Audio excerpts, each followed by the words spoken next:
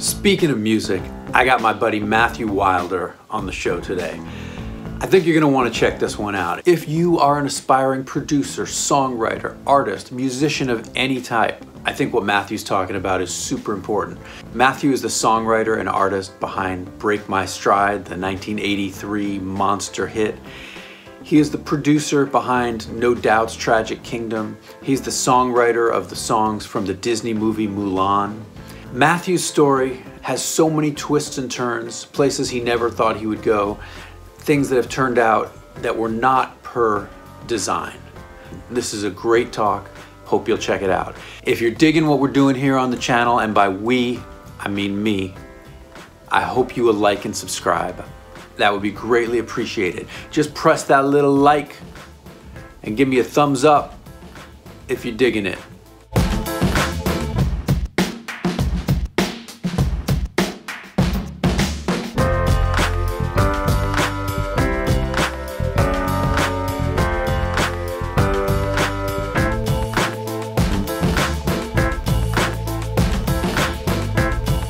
Matthew. So you and I, we've been talking a lot lately. We're working on all kinds of stuff, and the struggles of the process is always amazing to me when I'm talking to someone who, from the outside looking in, looks like, man, that cat has arrived. And then the struggles are the same. Maybe before we even get into that, let's start back at the beginning. Talk about where you came from, what you've been working on over these years. From the East Coast, as you are. New Yorker. A New Yorker. My mother was an opera singer, a Juilliard graduate. My father was a press agent on Broadway, so there was a lot of that in the DNA. And my brother brought home a guitar one day and showed me my first 3 chords, and that was it for me. And I started studying classical piano when I was 4. Okay. So there was a good foundation there. And when, like everybody else, when the Beatles and the Stones arrived, that's when everything went right out the window. Yeah. But you were right in that. You were in that sweet spot for it, right? Grew up on Long Island till I was 14, then moved into Greenwich Village in the late 60s, and that's when my head exploded. As you're in high school and all this stuff is going on, you're starting to play guitar. Mm-hmm. You've already been playing piano. Right.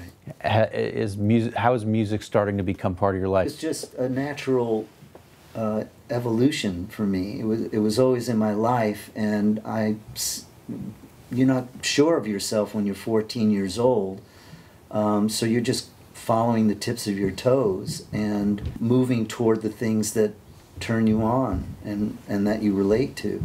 I was meeting other creative people at school, and there were so many of them. Right. And I was the odd duck. I was the square peg in a round hole, because when I moved into New York, my hair was short. I was wearing very conservative clothing, and everybody at this high school had hair down to here, and they were already smoking dope, and I was on a fast learning curve. You had to catch up. I needed to catch up.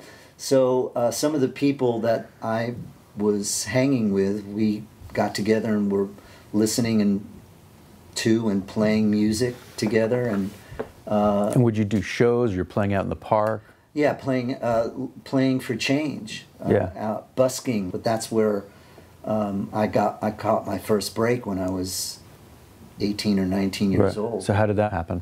Very simple. We were playing in Washington Square, and it was a hot summer day, and we had a huge crowd. I seem to remember that my father had tipped off a couple of professionals, and they came down to see us, and their minds were blown, because we had a guitar case full of money and all these people around us, and before you know it, we're being offered a record deal in California, and they flew us out to LA, and I recorded my first album when I was 19 years old. I left Pratt, and we toured forever. And it wasn't until we played Knoxville, Tennessee, I remember it very well, because we ended a gig all the way in I think we were in Raleigh, North Carolina, and we drove all night long to play an early afternoon gig in Knoxville, Tennessee's a really long state, and Knoxville was clear across the state. So we got there and we were exhausted, and only 10 people showed up to the gig. And later that evening, I told Peter I was done. I don't want to do this anymore. So I wanted to find out who I was and reinvent myself. So your duo breaks up, and you decide you're going to go off on your own and, you know, maybe reinvent yourself or figure out what's next. For 4 years, and then at the end of 4 years, I got restless and started making trips back out to Los Angeles. The guy that was my road manager back when I was 19 had moved out here, so I followed him out here. And by then I was turning into my late 20s, you know, mid 26, 27 years old. Came out to LA. You're starting to get a little old to have a hit, but it's long in the tooth. and what was your music like at this point? My music was probably still centered around singer-songwriter and Jackson Browne, Billy Joel, and so you're writing songs. You've come out to LA to kind of kick the tires a little bit. There was a period where I was broke, and I called home. I said, "Send money." No, sorry, kiddo, you're on your own. So there was a restaurant, a 2-restaurant chain, if that's a chain. There were 2 restaurants. It's a short chain. A short chain, a very small chain, 2 links in LA called the Great American Food and Beverage Company.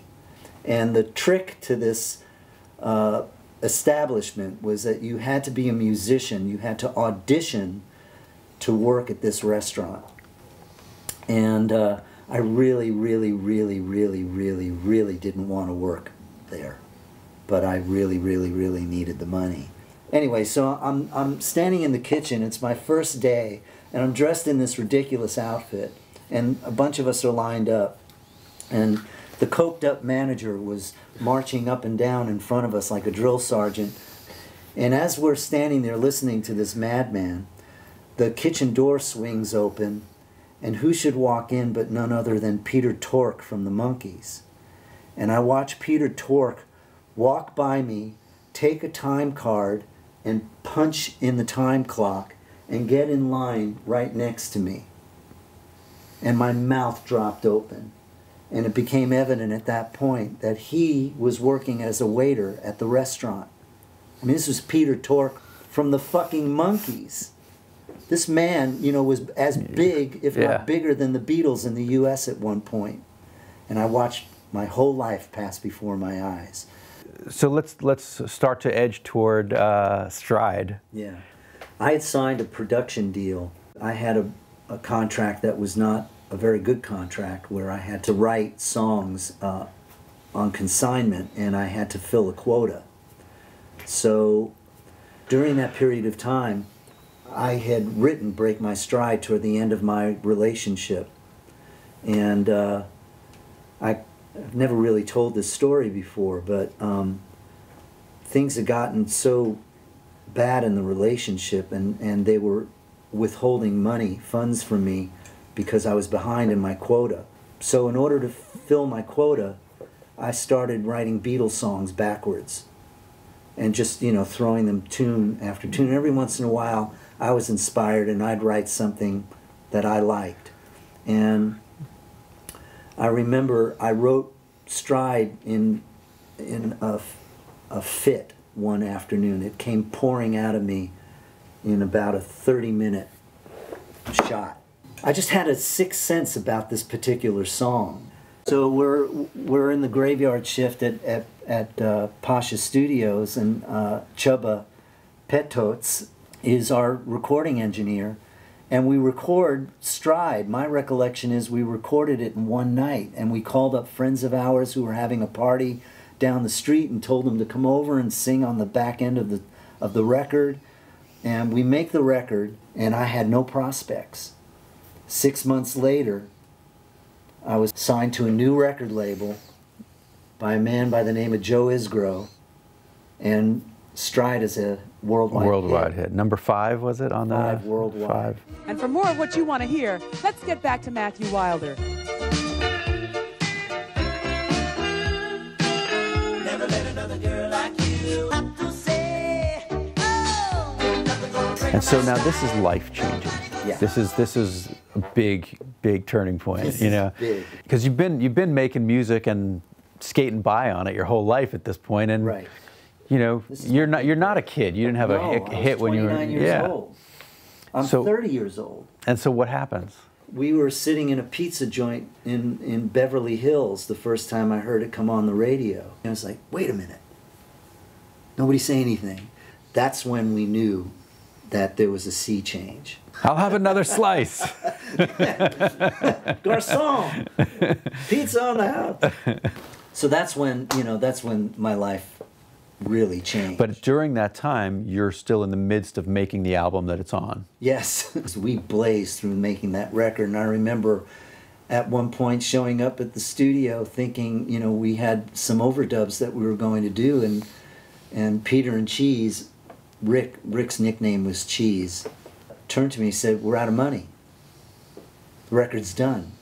I said, "What do you mean the record's done? The record's not done. We still, this isn't finished."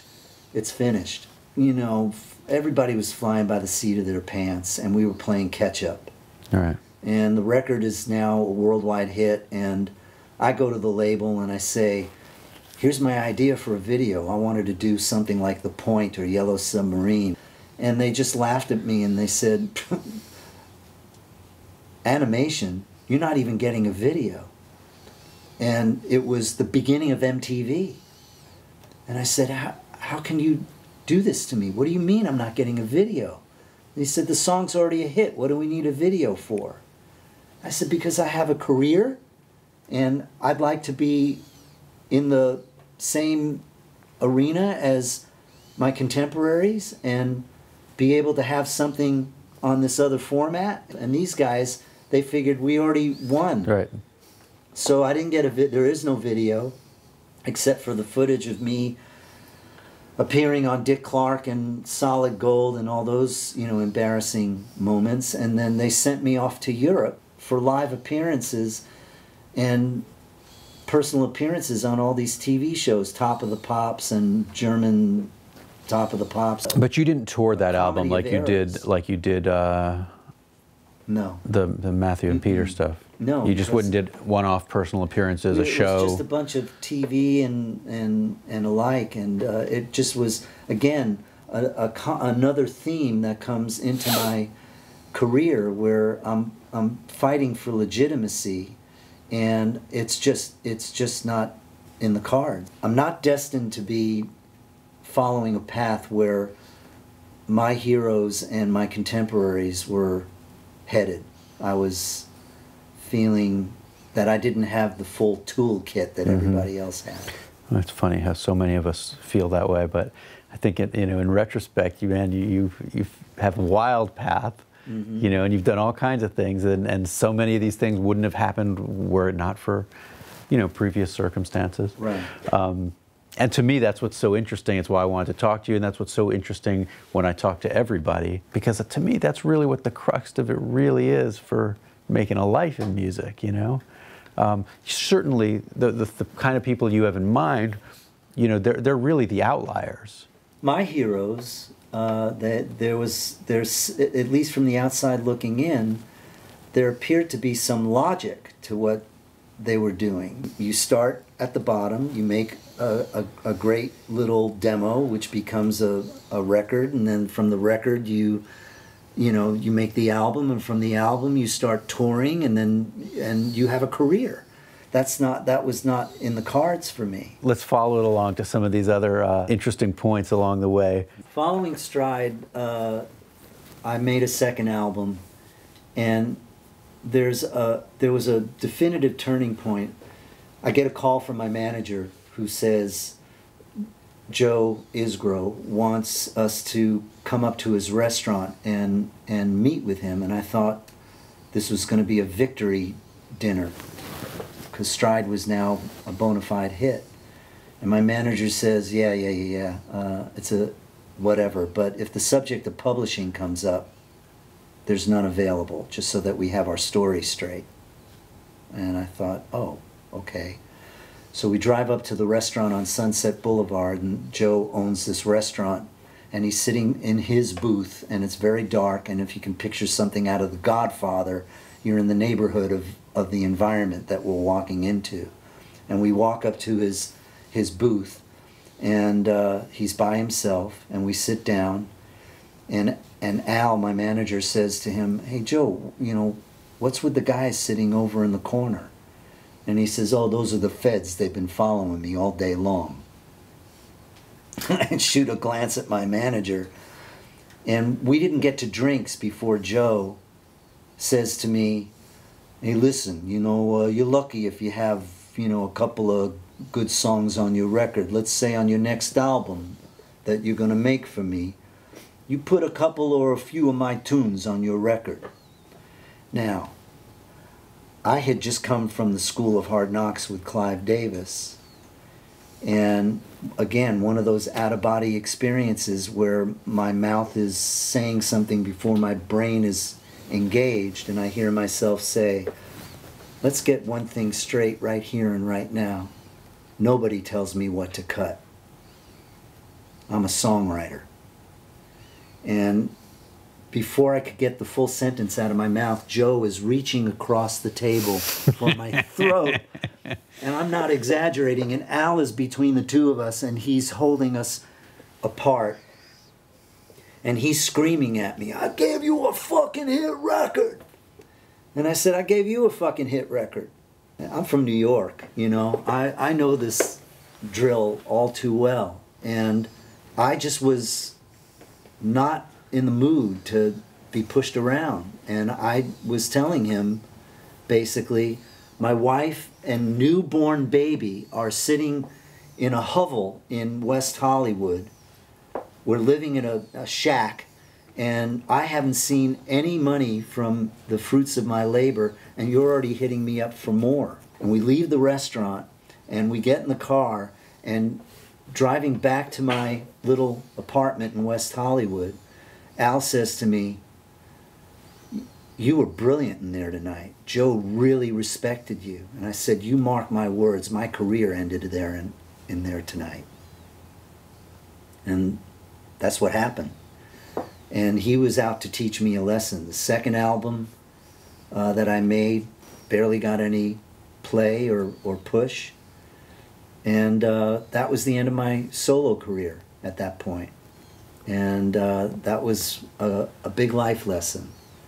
So getting to your point, I then had to revert back to what I know. And it was a very daunting period in my life because although I had made some money and we could skate for a while, I really didn't know who I was and what kind of a career was in store for me. So I had a relationship with a publisher by the name of Ronnie Vance, who came along and kind of picked me up and dusted me off and signed me to Geffen Publishing of Geffen Records. And then I went to work there as a staff songwriter, which was not to downplay that position in the industry, but it felt at the time that it was a fall from grace for me. It was coming down off of a huge hit, a mountaintop, and it was putting my ego in check. So for the next couple or a few years, I started writing and working on my production chops, because as you're making demos and trying to get songs placed, the better the demo, the more valuable you became to the artist that was latching on to. And that's back when songs were really, the publishing business was still running in a capacity where you could actually play songs. And so were you placing songs? Were you getting? I placed a tune called Wild Women Do in the Pretty Woman movie, and was co-producer for Natalie Cole, Sheena Easton, Patti LaBelle. There was a lot of R&B back at that time that was, you can place songs with. So as that's happening, I mean, that's a formidable career. That's a thing. I wasn't living high on the hog, but I was able to make enough money so I could be a professional and keep going. It was an odd place to be where, you know, you were known for this. I was officially stamped as a one-hit wonder because I cut my teeth on being an artist. That's what I wanted to do. So I needed to have some sort of another outlet for my creativity, and writing songs for other artists was not what I wanted to do. I thought maybe sometime I could get back up on the horse and be a recording artist again at some stage along my career, but I wasn't getting any younger. The timeline, as I condense it, opportunities were starting to open up more and more for me. And I remember I had landed a position for writing songs for a movie, a Kevin Bacon movie called The Air Up There. So while I was in doing this, the guy that was A&Ring that soundtrack was a man by the name of Tony Ferguson. And Tony was sitting in the back of the studio one day, and he was watching me work. And during a break, he takes me aside and he says, "Listen, I signed this band to Interscope, and they're about to make their second record. They've been through several producers, and we can't seem to get it right. Have you ever produced a band before?" And I said, "No." He said, "Are you interested?" And I said, "Yeah." I mean, I was saying yes to everything. I was hungry, and Yeah. I wanted every opportunity to get away from this hamster wheel that I was on. So I was grabbing onto anything and everything that was coming along. And he said, "Well, it's a band out of..." It's just, I got to interject and just say it's interesting how you frame that, because it sounds to me like you were cooking at this point. Yes and no. I mean, I was a utilities guy. I had a toolkit where people were throwing things at me, and I was versatile enough where I was able to pretty much rise to the occasion. If they wanted me to do this, I'd do this, and if you want me to go here, I'd go here. So I was really just doing whatever was in my path. Right. And this was thrown in my path. And he said, do you want to meet this band? I said, "Yeah, okay."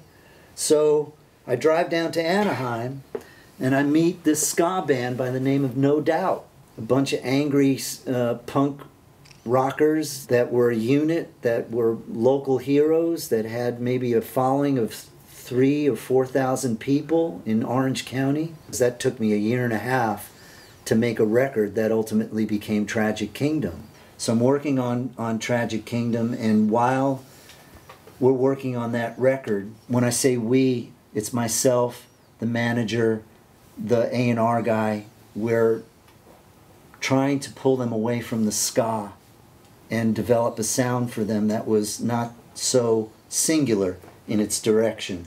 And we would record 4 sides and then break and have them go back and write more. And at the time that I met them, Gwen's brother was the main songwriter, and he would write all the material and Gwen would sing it. So I started to encourage the other guys, Tony the bass player and Tom the guitarist, as well as Eric the brother, to open up the writing style. And why don't you all write? And Gwen, while you're at it, you should be writing as well. And think more along the lines of New Wave, maybe. Blondie. We were just throwing ideas at them. And halfway through the making of that record, Eric quits the band because he doesn't like losing control of the direction.